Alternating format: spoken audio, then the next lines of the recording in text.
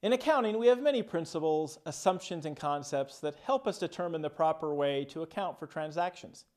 Let's look at a few of the basic ones. In this short video, we'll learn about 4 principles and concepts that guide us in accounting. The economic entity concept tells us that a business, regardless of how small, is a separate economic entity from its owners or owner. So the transactions for Dave's household and Dave's part-time hot dog stand must be accounted for separately. Note that this is only a financial accounting rule. Legally and for tax purposes, there may be no difference between the transactions for Dave's household and Dave's hot dog stand.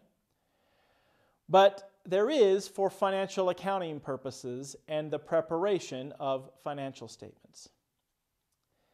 The going concern concept assumes that businesses will continue indefinitely into the future unless otherwise reported. This is reviewed annually by external auditors. For investors and creditors, they should assume that the business will continue in business for the foreseeable future. Hence, the business is a going concern.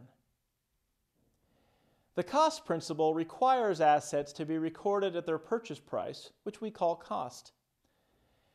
Then they will remain at that value because cost is verifiable and reliable.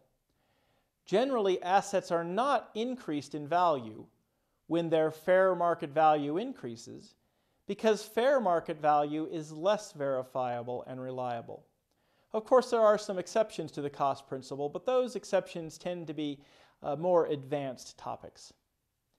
Financial transactions must be recorded and reported in a stable, accepted currency, usually of the country where the business operates. But dollars, euros, and pounds are also acceptable.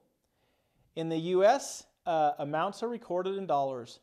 The dollar is considered a stable unit of measure.